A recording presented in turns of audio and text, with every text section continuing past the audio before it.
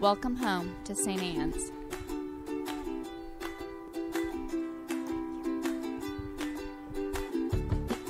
We want you to know that you're welcome to join us at 10 a.m. on Sundays. Please be sure to hit subscribe to receive our sermons. We can't wait to meet you. We must be coming up on flu season because that sermon is very much about you better remember to wash your hands. And so there's a part of me that is, guys, please remember to wash your hands. Really, truly. This is not permission to not wash your hands. Kids in the church, this is not permission to not wash your hands. Though most of them are in Sunday school, which is probably good because it's an Episcopal Church. And so we're reading the Song of Solomon in the beginning, which is absolutely stunning poetry. But it is literally about what you think it's about. And there will be all sorts of ministers out there who'll be like, no, it's about the love of God. It's about what you think it's about. And that's a good thing, but I'm not going to preach on it. So if you have any questions about that being a good thing, talk to me later. It's a good thing. It's all a good thing. But we're going to preach about the gospel, just because you never know. Okay, so gospel. It goes something like this. The Pharisees, so there are different sects of Judaism groups. And the Pharisees are kind of on top. They're the most popular ones. They have a lot of the rule of the temple. But a large part of what they do is oh my gosh, you think we understand bureaucracy now? Guys, we learned from the best. We learned from the best. And the Christian church, we love bureaucracy. We love it. But we ain't got nothing on this. And would you believe that Jesus comes and says bureaucracy is a bad thing? What? And we're like, no, that's fine. We like it, though. We like it. So we're going to reinvent it, and we're going to put your stamp of approval on it, even though you don't approve. It's fine. It's all fine. So one of their big things is they have a lot of the law and the rules. And some of the law and the rules are very, very strict. And believe it or not, when you get into Leviticus, and gosh, I mean, you think the Song of Solomon is bad. Getting into Leviticus gets into all sorts of awkward conversations. But there is a reason for the law. And the law is really about how to live in community, how to live in groups. And so there are there's a lot of purity law because we want to maintain the health of the community. So, awkward things where, bodily fluids, ew, those spread disease, guys, because, ew. And so we have a lot of rules about that. We just have a lot of rules. One of the big rules is caring for the outsider and the alien among us. Funny we don't talk about that one as much, isn't it? That's a sermon for another day. Okay, but there is a reason for the purity laws. The thing is, with us as humans, we like rules. We really, really like rules. And we especially like rules when we're inflicting them on other people. Because the best rules are the rules that y'all need to follow. I mean, me, I'm a rebel, so rules don't apply. But y'all need to follow the rules. And the Pharisees are really good about enforcing the rules. And the thing is, when we get so obsessed with rules, we forget why the rules exist. If you've ever heard someone quote Leviticus, I'm guessing you've heard it in a context about what those people over there should be doing. But they conveniently forget the rules that they probably should be following. But, he wants that one, because I'm a rebel. So, here's the trick. Jesus is hanging out with the disciples, and they come, and they're like, dude, why aren't your friends washing their hands before they eat? Now, don't get me wrong, this is not permission for you not to wash your hands. You should wash your hands. But it's more that they come, and they're like,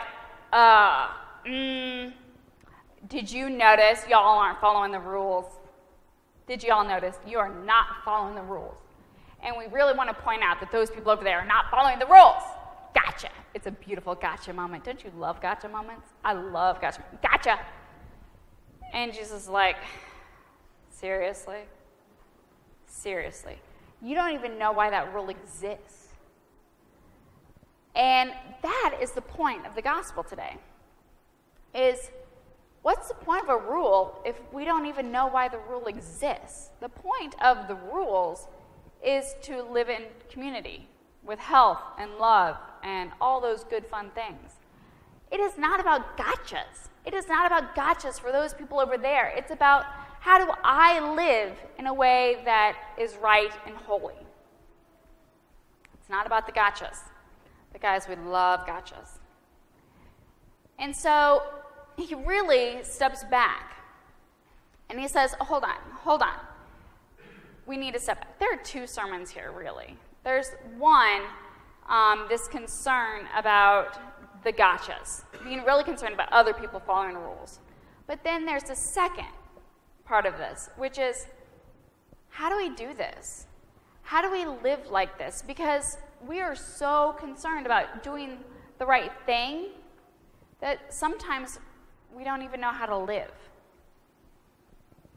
And that's what this is really about. Because it's not about the rules. Because we want to know that if I follow these rules this way, it's going to work. And I'm going to be righteous, and I'm going to be saved, and I'm going to be good. But that's just following the rules. And that's a black and white thinking. And any 3-year-old is really good at black and white thinking as long as it doesn't apply to them. I mean, we want everything to be fair. That is not fair. Have you ever noticed that we're only worried about things not being fair when it's in our direction? Convenient, isn't it? We're not so worried about things being fair or right when, other people are on the line. We want it to be fair. It's got to be fair. It's got to be black and white. There are rules that should be followed. You're not following the rules. But that's not really the point, is it? Because here's the deal. If we really work on this, if we really work on our stuff, we don't have time to be worried about other people following the rules. Because, guys, I think we're all great humans, but we all have a lot of work to do. I mean, I do my very best, but guys, you've dealt with me for a long time. I've got a lot of stuff that I need to work on. And we all do. And so it's a lot easier to focus on other people's stuff, isn't it? On what is fair and what is right, and those other people and their rules. Because when we're so focused on that, we don't have to focus on our stuff. But the message of the gospel today is we need to focus on our stuff. We've got a lot of stuff we need to work on. And when we're doing that, we don't have so much time to worry about whether or not other people washed their hands before they came to the table.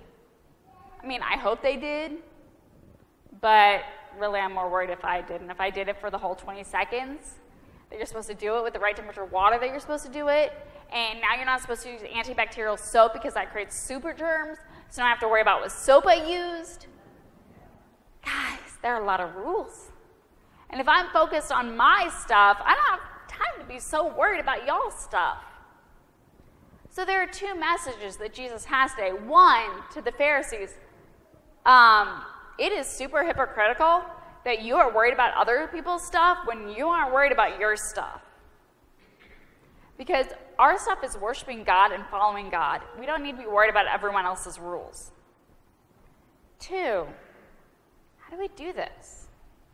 How do we live a life like this? Because here's the thing, we're so worried about outside stuff and blaming outside stuff without realizing that it's within stuff.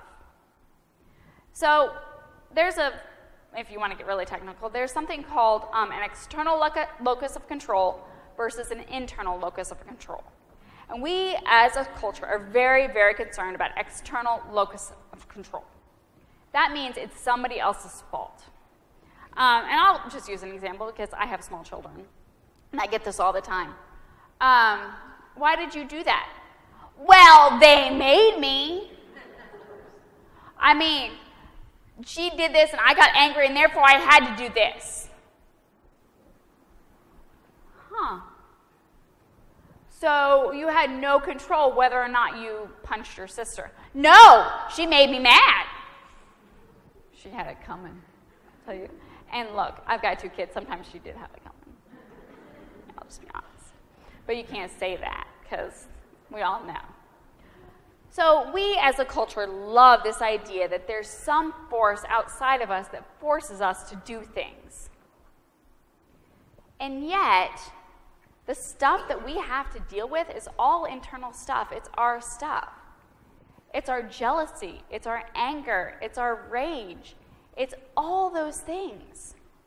It's our addictions, our needs for these things. And until we can say, that's my stuff, that's not that stuff out there. There's no one else to blame for this stuff. And maybe, yeah, someone did something that made me angry. Y'all, I get angry all the time. If you've dealt with me for 5 minutes, you know that I get angry all the time. And yeah, sometimes people make me really angry. And sometimes they do really stupid stuff that makes me angry.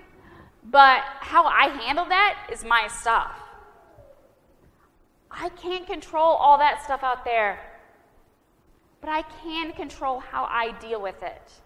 So once it becomes anger, once it becomes jealousy, once it becomes those things that actually are troubling, then that's my stuff that I've got to work on. And that's hard stuff to work on. It's so much easier to say those people over there made me do that. Can I tell you a fun little story? I work in a middle school. I don't know if you knew that, but I do.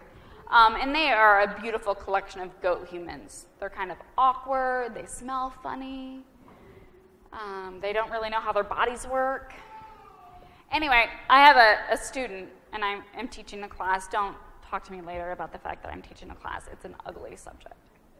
Anyway, so I'm teaching a class, and this student is very, very concerned about how other kids behave in class. Like to the degree where he keeps a list of their names and check marks next to them. And it really frustrates him that I do not do this thing because, guys, I'm a counselor. I don't give a damn about your behavior, frankly. I'm here to make you function through life. I am not here for check marks and yelling at you. If you want someone to do that, administration gets paid twice what I do. They can deal with that. Okay. But anyway, he's very, very, very concerned. And he yells at students pretty frequently. And like I said, he keeps a list or whatever. The problem is he worries so much about this stuff that he doesn't actually do anything in class.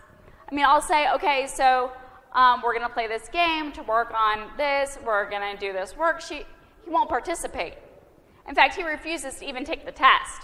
That's right. I'm a counselor, and I give you a test. Talk to me about this later. I have feelings, strong ones. And so we get to the end of it, and he comes in my office, and he yells at me for like really an hour because he's very angry that I have not punished them the way that they should have been punished. And I didn't even pay any attention to his list. I said, well, no, but I also didn't get on you for the fact that you didn't participate or do any of these things. Should I have punished you? Well, no, but that's completely different. Is it? Is it? And guys, that's us. We are that way. We're so worried about what's going on out there, what those people over there are doing, that we haven't even learned the math. We refuse to participate in our own stuff that we need to work on. But we really want there to be a punishment, don't we? I mean, we really want there to be hellfire and brimstone. Like, really badly. Just not for me, because that sounds unpleasant. But, I mean, there are some jerks out there who need some hellfire and brimstone. I mean, is that kind of our thing? We're so worried. We're so worried. And so the message today is this.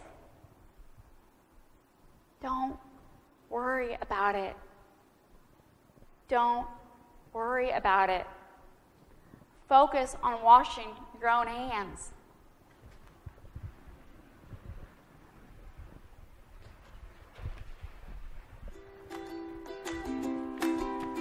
We want you to know that you're welcome to join us at 10 a.m. on Sundays.